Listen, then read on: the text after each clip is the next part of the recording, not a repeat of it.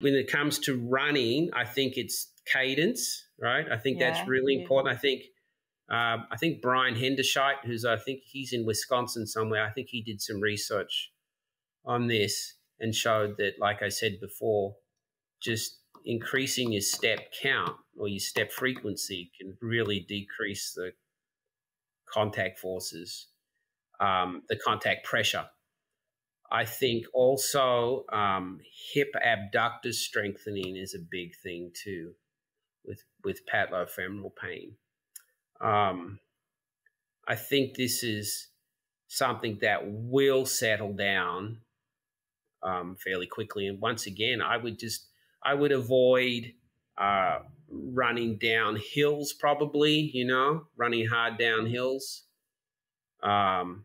And just avoiding those activities that aggravate it a lot, just for the short term.